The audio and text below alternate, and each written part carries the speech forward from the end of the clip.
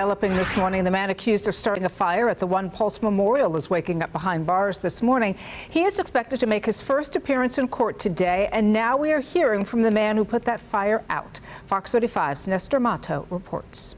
The 64-year-old man who police say started the fire will face a judge at 1 p.m. and then hopefully we'll see why he even did this in the first place. I do want to show you some of the damage left behind. You see some burn marks on the fence. Mark Henson, he's charged with criminal mischief. Over the weekend, the One Pulse Foundation posted surveillance video on Facebook from October 12th where you see a man in a wheelchair set fire to a banner. Henson was recognized and arrested yesterday.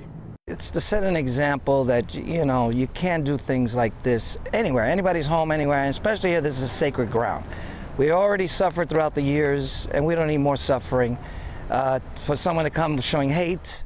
It was actually a Pulse survivor who said he was committed on tracking down the suspect and helped police in the arrest. In Orlando, Nestor Mato, Fox 35 News. Nestor, thank you. The judge